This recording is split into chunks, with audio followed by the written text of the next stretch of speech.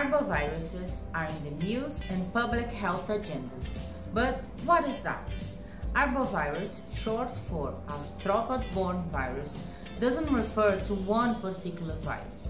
Rather, it refers to a type of virus transmitted via insects that bite and feed on blood, such as mosquitoes, ticks, sandflies, and midges. On a global scale, dengue virus may be the most challenging, but some other arboviruses can lead to other popular diseases such as chikungunya fever, yellow fever, and Zika virus disease. The symptoms can start anywhere from 3 days to 2 weeks after you've been bitten.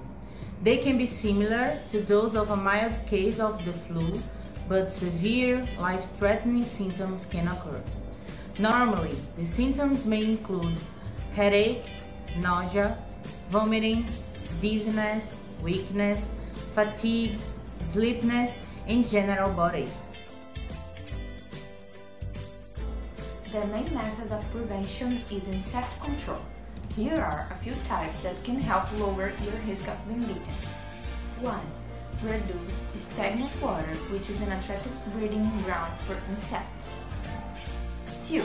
Get rid of old tires, pots, and any containers that hold water. Drill holes in the bottom for drainage or empty them after rain. 3. Cover as much of your skin as possible. Be especially careful at dusk and dawn when mosquitoes are most active. And 4. Use insect repellents when you are in a mosquito area.